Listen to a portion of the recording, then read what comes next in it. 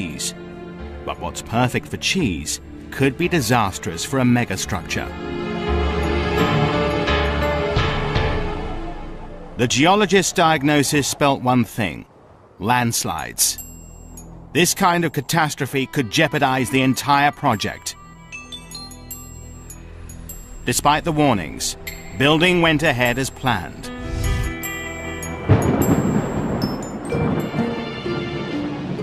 Then, well into construction, as predicted, a dramatic storm causes a landslide. 4,000 cubic meters of rock collapse around Pier 1. Fortunately, the fallen rock doesn't damage the pier, but the warning is clear. They're forced to divert precious manpower and equipment to stabilize the slope and prevent a repeat collapse.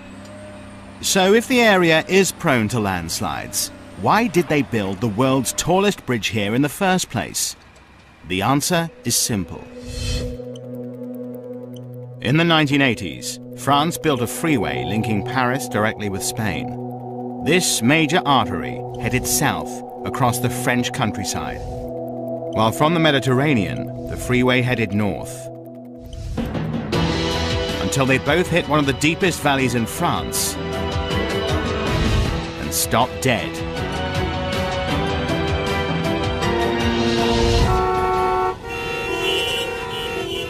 Welcome to Millau, France's least favorite bottleneck.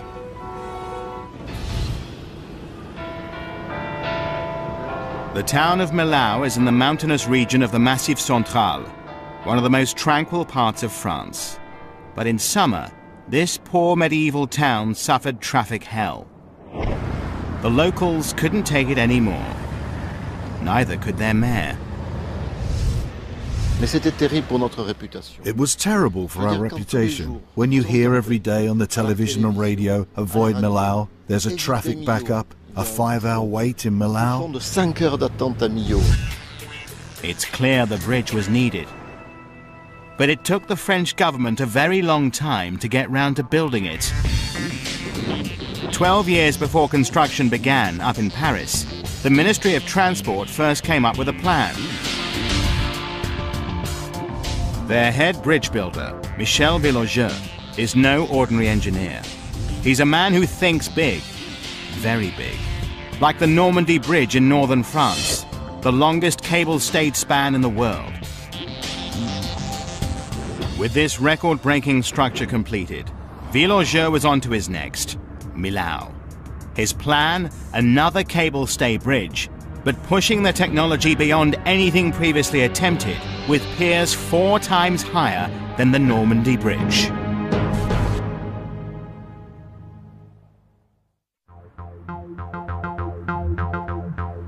France's Millau Bridge would not only be the world's tallest, it would be unlike any bridge ever constructed. When I've shown first the drawing of this bridge to the convenient authorities, they really thought I was crazy. Milau's Normandy Bridge has 2 sets of cables supporting the deck. But he wanted to up the stakes for Millau by losing 1 row of cables, so the remaining line would be forced to do twice the work. More dramatically, the 2.5-kilometer Millau Bridge, instead of having a single main span, needed a whole series of piers to support it across the valley. No one had ever attempted a multiple-span, single-line cable-stay bridge on this scale before.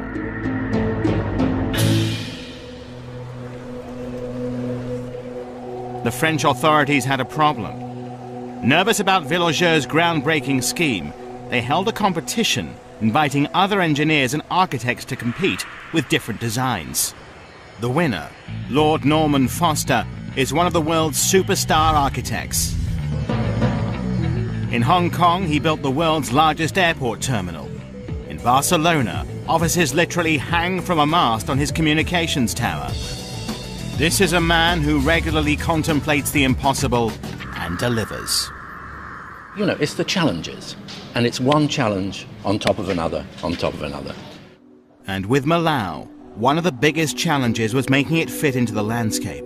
Given it's just down the road from the famous Gorge du Tarn, France's equivalent of the Grand Canyon. How do you make something which has to be so immensely strong against the forces of nature look very gentle, very delicate? How do you weave something on that scale into the most unbelievable landscape? Ironically, Foster's answer was to take Villaugier's pioneering scheme, then push it one stage further. He turned an elegant piece of engineering into a delicate work of art by boldly cutting out 2 of the 9 original piers and seriously slimming down the remaining piers and road deck.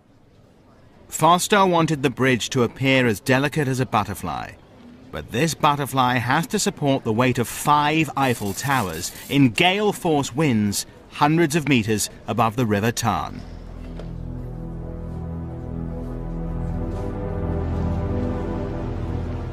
Then, with Millau still on the drawing board, Foster's record as a bridge builder suffered a major setback.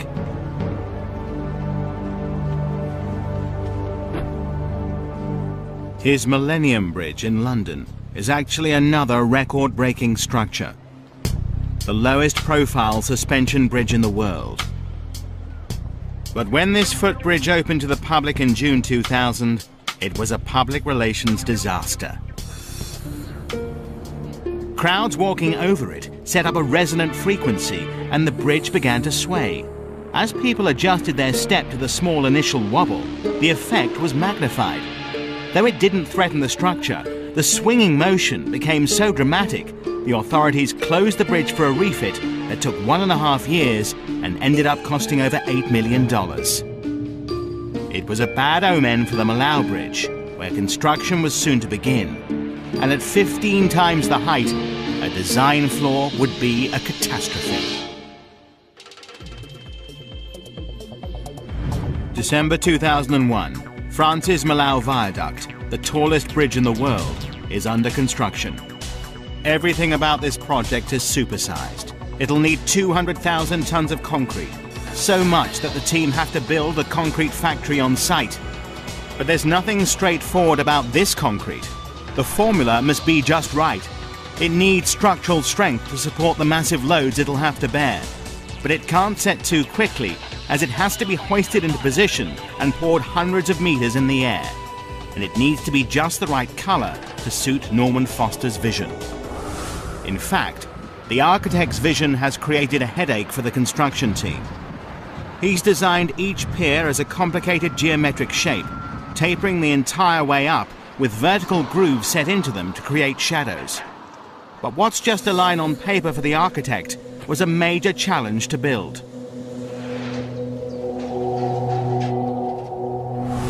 The enormous piers are built step by step by pouring concrete into a temporary mold.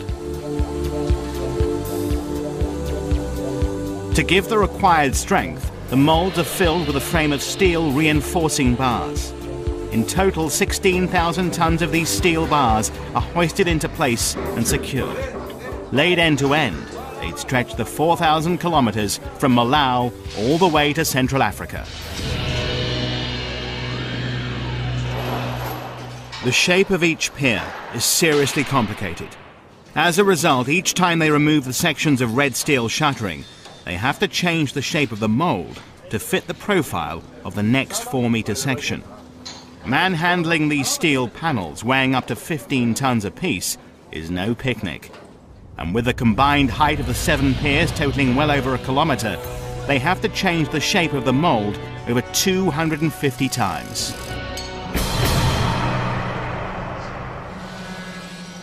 Every 3 days, each team on each pier went through this whole cycle. Then they repeated the process.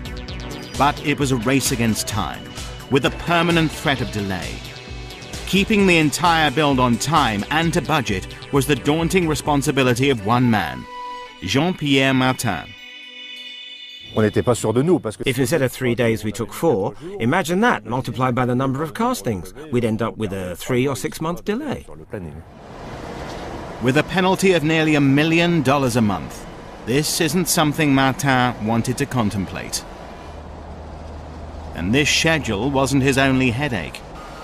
You have to be pinpoint accurate when you're building the tallest bridge piers in the world. Get it wrong, and the bridge simply won't fit together. Just 10 centimeters out, about a hand's width on each 4-meter section, and the tallest pier could be 6 meters off at the top.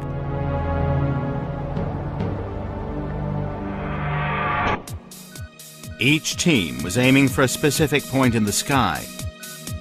For Pier 2, this was exactly 245 meters above the ground, 546 meters from the north side, and 1,914 meters from the southern end. There was no room for error. The only chance they had to get it right was with GPS, accurate to within 4 millimeters.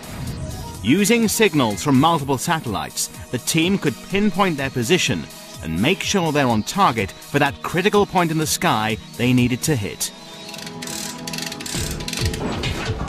Month after month, the piers climbed higher. Finally, by November 2003, they reached their full height. At 245 meters, Pier 2 becomes the highest bridge pier in the world. But is this record-breaking pillar where it's supposed to be? Amazingly, it's dead on target, to within 2 centimeters. Champagne corks pop. It's time for a major celebration.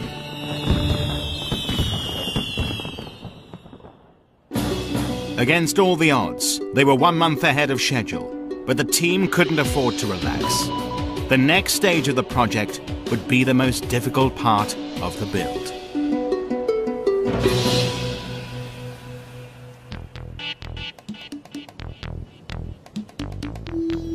Phase 2 of building the world's tallest bridge involved putting a 2.5-kilometer roadway weighing 36,000 tons on top of the piers, a full 270 meters above the River Tarn.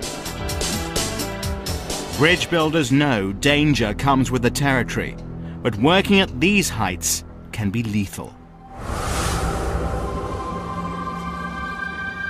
More than 34 died constructing New York's Brooklyn Bridge. 35 died in 1970 on the Westgate Bridge in Melbourne, Australia. And 1 year later, 13 workers were killed when the Koblenz Bridge in Germany collapsed into the Rhine.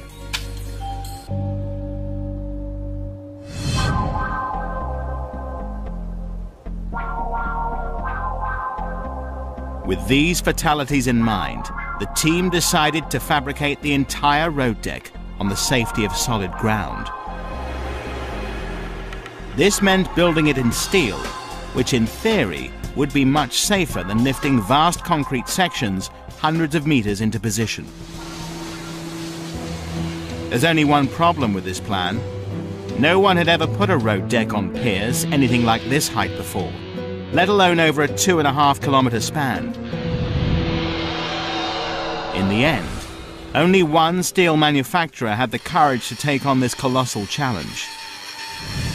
Eiffel, the steel firm set up by the great French engineer. Eiffel built what was once the tallest bridge in the world, the Garrabee Viaduct in southern France, before getting round to the framing for New York's Statue of Liberty and, of course, his signature tower in Paris. But despite the company's experience, Eiffel's director, Marc Buonamo, knew he was taking a serious risk. C'était un enjeu pour la société. It was a gamble for the company, because if there had been a mistake, if it hadn't worked, it would have been the whole company.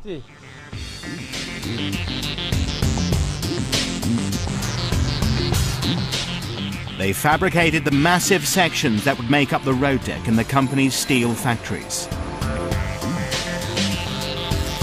This immense jigsaw puzzle involved manufacturing 2,200 separate sections, weighing up to 90 tons, and some of them 22 meters long. Their accuracy is measured with a laser to within a fraction of a millimeter. The huge square tubes are the central spine that should make the deck rigid. The triangular side panels will be welded on either side to create the width for a 4-lane highway. To meet the punishing schedule, Buonamo automated the manufacturing with a 2-headed welding robot and a plasma cutting machine. Each cutting pattern or template is programmed into the computer. Then the machine automatically blazes its way through the steel. The torch reaches a scorching 28,000 degrees centigrade. That's 5 times the temperature of the Earth's inner core.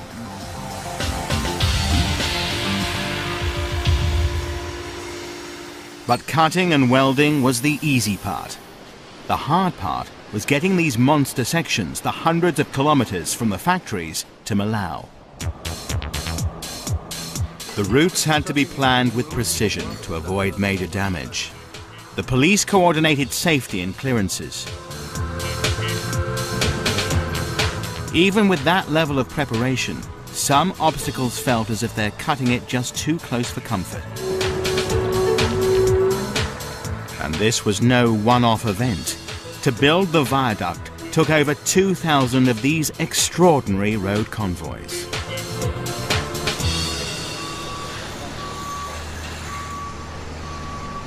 The components arrived at assembly plants set up, one on either side of the valley. Here, the pieces of a massive jigsaw puzzle were welded together to form the 2 halves of the deck.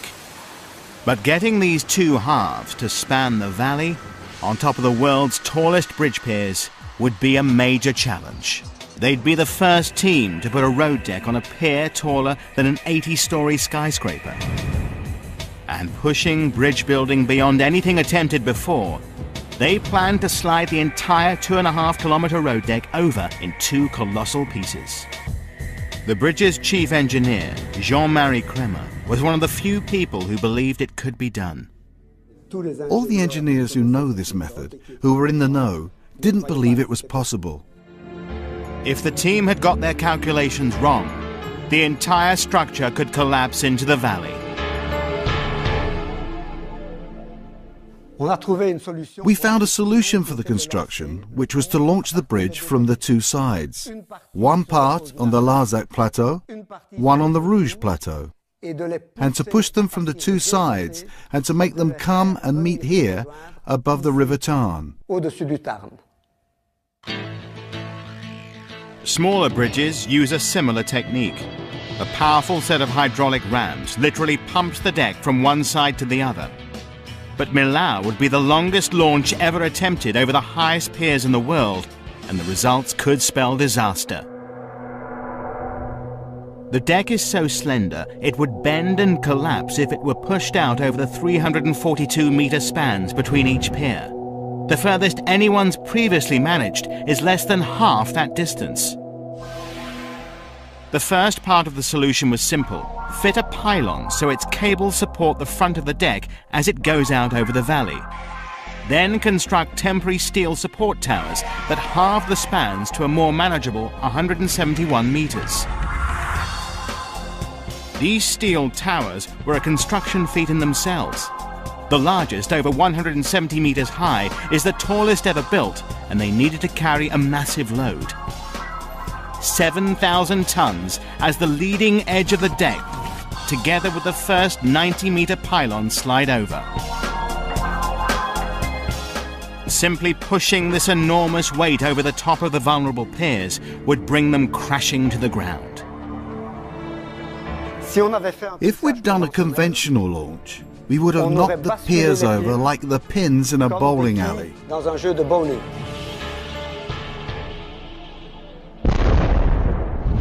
So 2 of the team reinvent the way this type of bridge is built. Marc Buonamo with Jean-Marie Kremer. The trick is to use a series of these launching systems to jack up the deck and inch it forward. Each system uses 2 wedge-shaped blocks under each side of the deck. The upper wedge is pulled forward by a hydraulic ram. It slides up the slope of the lower wedge at the same time, lifting the deck from its supports and advancing it 600 millimeters. The lower wedge then retracts, dropping the deck onto its supports. The upper wedge returns to its original position, and the whole cycle begins again. 4 of these clever devices are placed on each pier, all programmed to work at exactly the same time. The result is that together, they pick up the entire roadway and shunt it forward. But if one fails or gets out of step, it could spell disaster. The force could push the bridge piers apart till they collapse.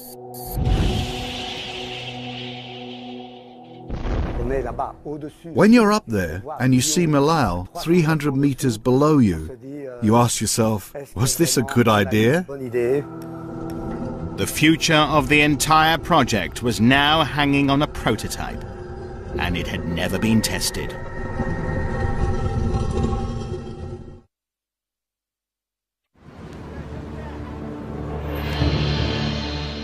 It's the morning of February 26, 2003.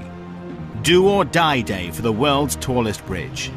Everything is about to be put to the test. The flexibility of the deck, the strength of the temporary piers, and critically, the pioneering hydraulic ram system. Even Buonamo, the man in charge of the launch, had his doubts. As it had never been done before, I have to tell you, I had fears that it wouldn't work. The pumps kick in, the pistons start to push, and the deck begins its huge journey across the valley. The moment I heard the motors start, I put my finger on the deck, and I could feel my finger move. Every 4 minutes, the deck advanced 600 millimeters across the valley. Surveyors tracked its progress. But it was still a nail-biting time as they watched the unsupported deck crossing the void. Eventually, the deck reached the safety of the first pier. 204 meters down, only 2,256 to go. The launching system seemed to be working as planned. The engineers were feeling optimistic. But as the deck advances into space, it'll become more vulnerable to the wind, which can reach 130 kilometers an hour. Unfortunately, the road deck has the shape of an upside-down airplane wing, and the team's greatest fear is that this wing could simply take off. The engineers kept a close eye on the wind and weather conditions. When they were satisfied there was a 3-day weather window and the wind wouldn't exceed 85 kilometers an hour, they'd give the construction team the go-ahead, and the deck launch could continue. The reason for this precaution is simple. Strong winds can literally tear a bridge apart. In 1940, Washington State built a suspension bridge across the Tacoma Narrows in the US Northwest. It opened with a grand ceremony on July the 1st. But the celebrations were short-lived. The bridge had a major problem: the wind. Girders beneath the deck, designed to make the bridge rigid, actually blocked the wind, causing the roadway to ripple alarmingly. Locals soon dubbed it Galloping Gertie. On the 7th of November, with the wind less than 70 kilometers an hour, the bridge begins to twist violently. At 11 a.m., time runs out for Galloping Gertie. The wind sends the bridge crashing into the river.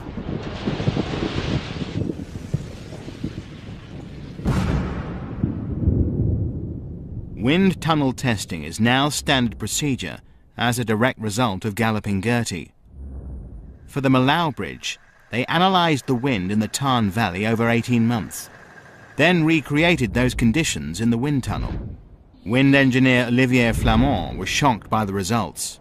The average wind speed was relatively low, but because there's such strong turbulence, it created very fast peak winds. The rugged terrain creates serious turbulence at the height of the road deck. Winds peak at 130 kilometers per hour. That's hurricane force. They tested every aspect of the bridge to analyze the risks: piers, pylons, and critically the deck.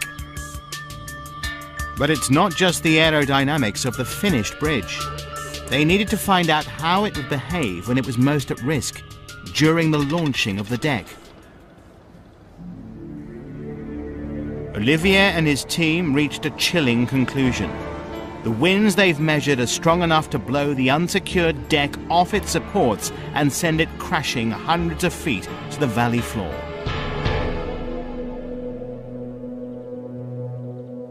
And then the nightmare began. On the 22nd of August 2003, 6 months into the deck launch, one of the launch systems failed, leaving the deck hanging in the wind.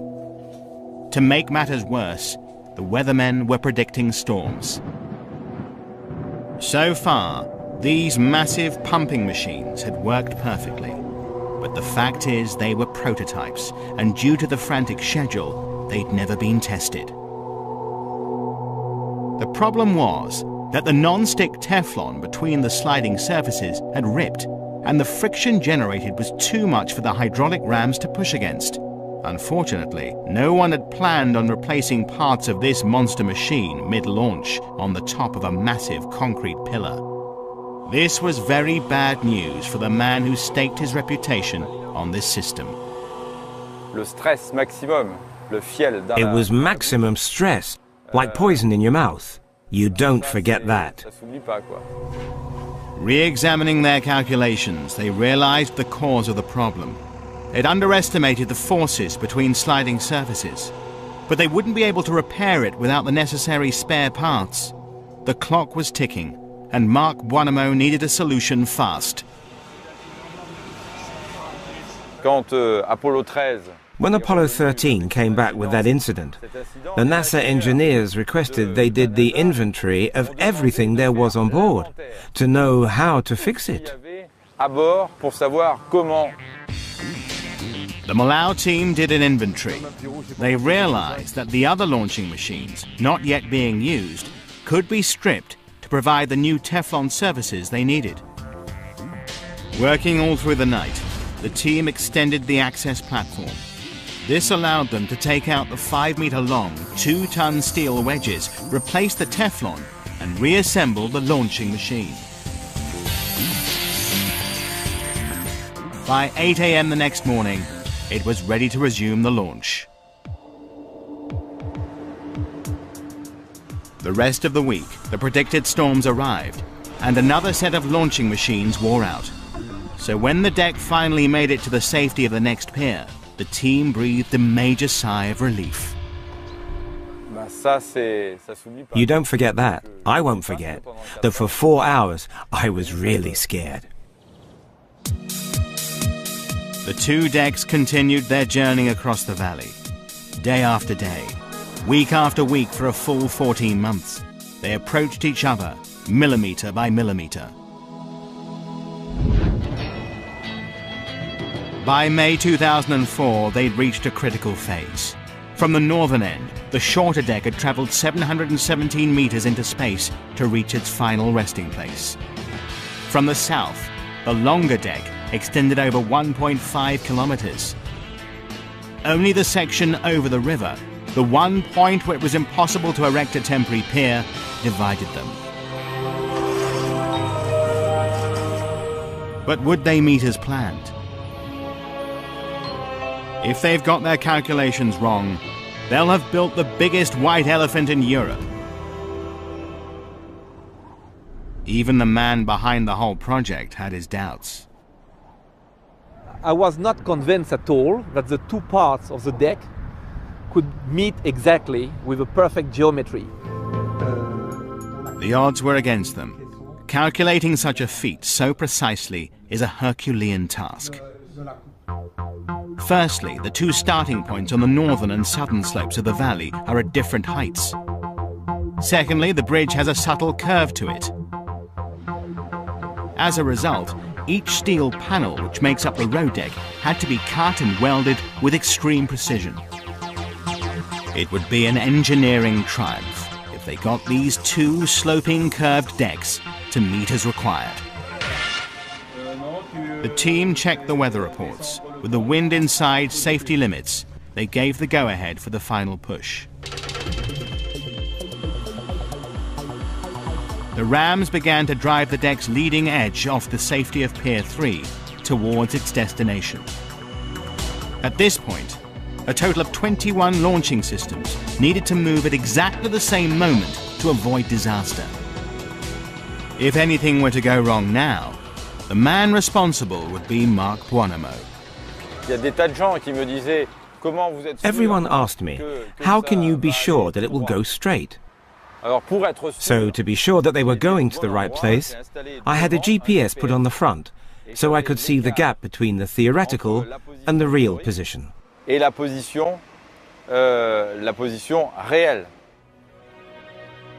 the next 2 days and nights, the deck advances 600 millimeters at a time towards its final resting place. The world's media are watching the critical meeting of the decks, and to add to the pressure, the French Prime Minister is due to drop in to celebrate the event.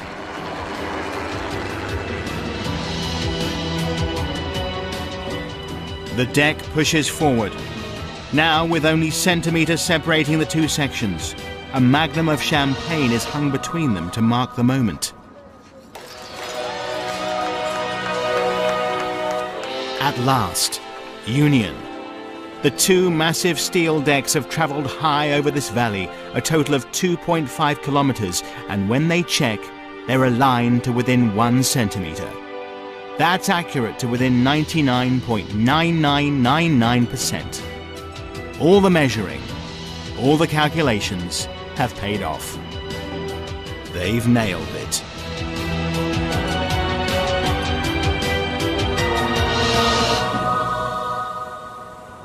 The meeting of the decks was a special moment. News reports traveled round the world, and in Salzburg, Austria, they reached Felix Baumgartner, aka Felix the Conqueror.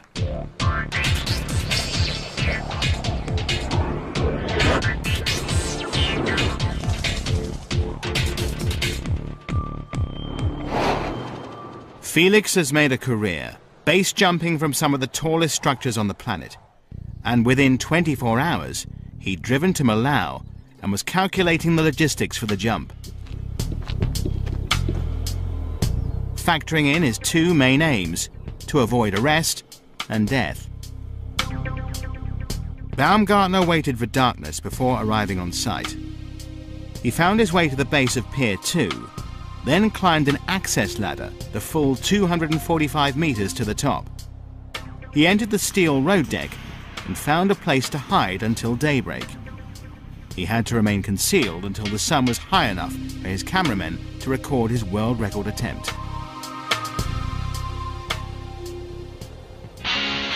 At 7 a.m., Felix the Conqueror emerged. He took a cool backward flip off the tallest bridge in the world and entered the record books.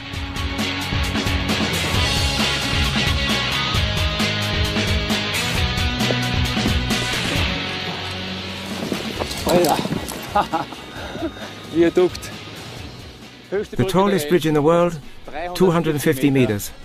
I did it. And having evaded death, he made sure he's not caught by the police.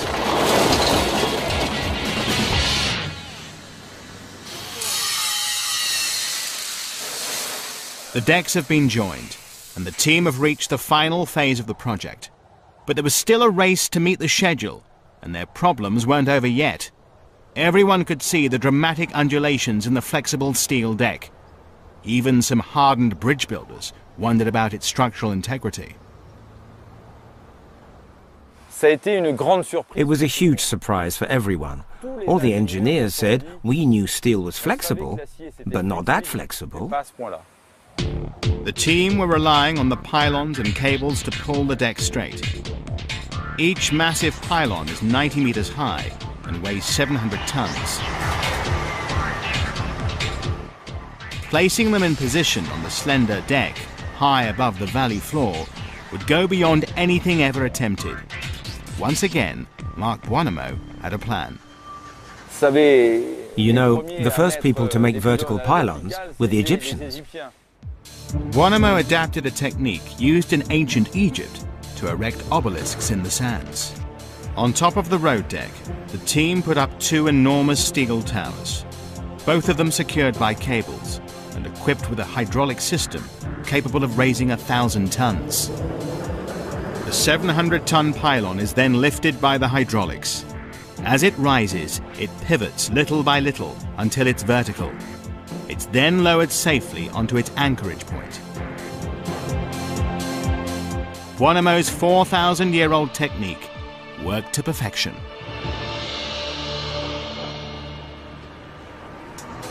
With all 7 pylons in place, the team could attach the cable stays that would straighten the rippling deck and give it the strength to cope with full traffic loads. The roadway now weighs over 40,000 tons, and the 154 cable stays should prevent it from sagging or collapsing.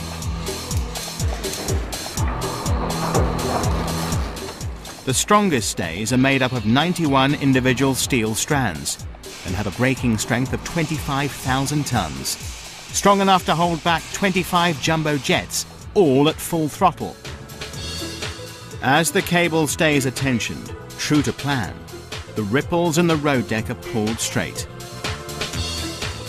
Over the 2.5-kilometre deck, the ripples are now no larger than the size of a thumb. They're finally on the home straight. The road surface goes on, adding a further 10,000 tons to the load. But before it could open to the public, the team needed to know the bridge is safe. It would have to pass one crucial test.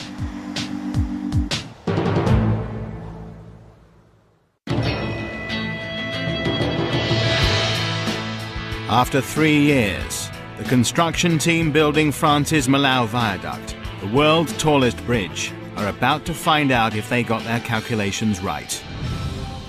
On a single-span cable-stay bridge like the Normandy Bridge, a large load on the main section is no problem because the cables are attached to solid ground and can't give. On the Millau Viaduct, with its 8 spans, the cables are attached to the deck of the adjacent sections. A load on one section will cause it to drop, pulling the stays down. As the pylons lean in, the matching stays are pulled upwards, lifting the neighbouring decks and causing a dangerous rippling effect. It's right now the team put their bridge to the test. These 28 trucks have a combined weight of over 900 tons. They are now positioned in the critical point, mid-span. The engineers hold their breath. Measurements are taken. The span bends just 26 centimeters. This is a triumph for the engineers. The bridge was designed to cope with more than double that. 4 weeks later, on December the 14th, 2004, President Jacques Chirac officially opened the Millau Bridge. A proud moment for the whole of France.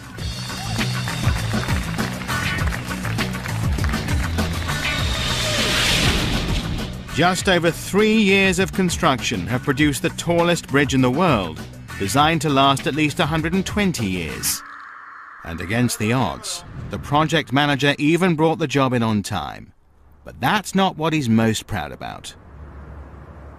What I remember, because on construction sites there are often accidents, is that we had no serious accidents, nothing more than a minor injury.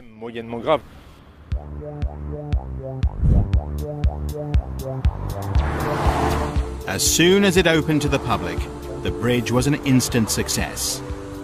But the real test isn't till its first summer, when the French all take their annual vacation.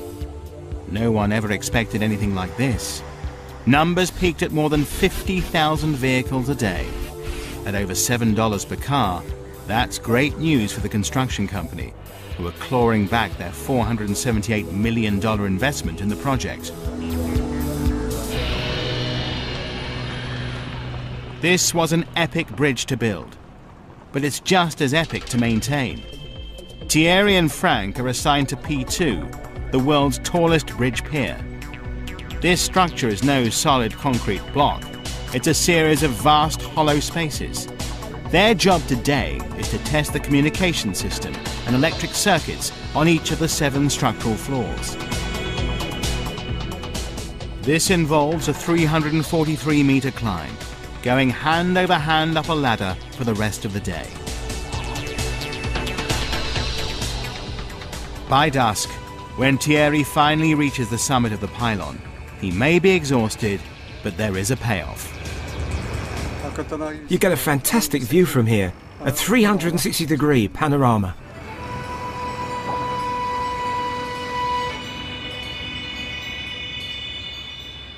The tallest bridge in the world has become an icon. But this is creating problems no one had ever imagined. Locals have been taking over the bridge as a platform to get media attention for their causes. This crowd was hoping that driving sheep over this freeway in the sky would help them get more farming subsidies. When it's not sheep, it's people stopping dangerously, trying to get a unique souvenir of this unique structure. This reckless photographer soon moved on his way, but it's a continuing problem. You could say the Millau Bridge is a victim of its own success. It's definitely become a major tourist destination. 700,000 visitors in the first 9 months. Fortunately, most of them wait till they're off the bridge to take their photos. It's magnificent. I came 600 kilometers today to see the Millau Viaduct. There's only one thing to say. It's extraordinary. They're drawn because it's a world-beating structure, but also because it's incredibly beautiful, delicate and minimal. Not what you'd expect from a structure that's nearly a third taller than any other bridge on the planet. And architect Lord Norman Foster's achieved his aim to give the driver the sensation of soaring. As you leave these plateaus, you do fly. You fly across this bridge. Literally, you are above the clouds. And the result certainly pleases the man who dreamt it all up. To see erected this bridge, which I imagine 15 years ago, it's something magic. This is the longest pure cable stay bridge in the world, the tallest roadway in the world, and of course at 343 meters, it is the tallest bridge ever constructed.